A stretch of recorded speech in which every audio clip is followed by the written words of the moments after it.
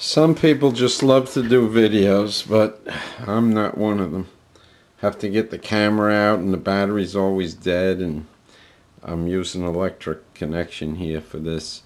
But I just wanted to show something concerning the CO2. I have a homemade CO2.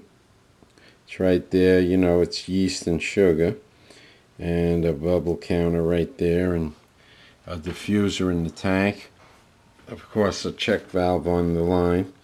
And I mean, look at the micro bubbles. I never got that before when I mixed my mix.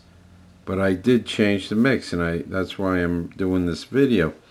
I put 2 cups of sugar, half a teaspoon of yeast, and a little baking soda, like a teaspoon of baking soda. And then I did a squirt of pancake syrup, the real sugary kind. Not a lot, maybe a couple of tablespoons full in there, which I never did before. And now I notice the bubbling action is a lot more fierce.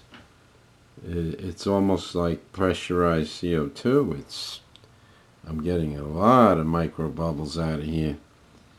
So I just thought I'd pass that along. Next time you make your mix, maybe add a little inexpensive pancake syrup. The one I had, we never ate. It was a store brand name, and it tastes terrible.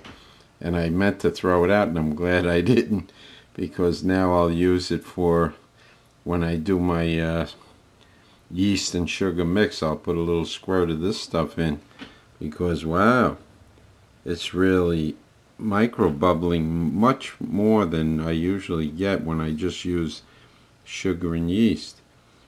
I don't know why. I guess the liquid sugar reacted quicker, but it's really great.